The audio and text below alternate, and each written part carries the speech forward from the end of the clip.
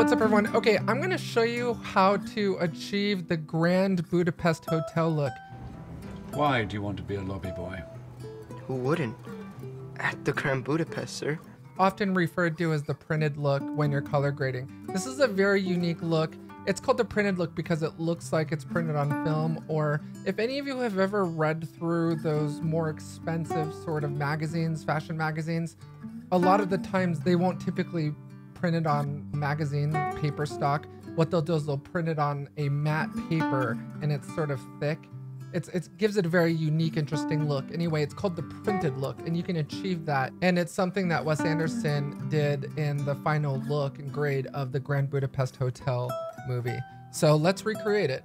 This is a scene from China White. What I'm gonna do is I'm gonna actually take my contrast node, because if you think about it, this is actually affecting our contrast. And I'm gonna create a second node here, and I'm gonna just call this node the, I'm gonna call it shadows. And I'll show you what we're gonna be doing with that here in a moment.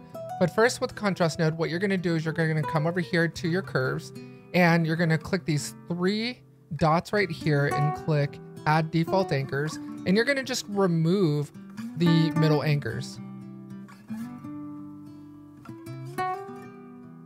All right, so all I have left are the two outside anchors. And what I'm gonna do is I'm gonna bring my blacks up to right about here. And I'm gonna bring my whites to down right about there. Okay, did you see what happened there with the image? It's bringing up our highlights for sure, but it's definitely making the final image look a little bit more matte.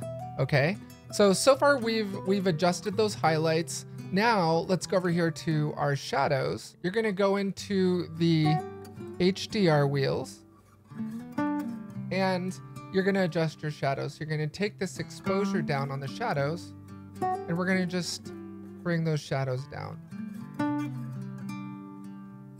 Right about there.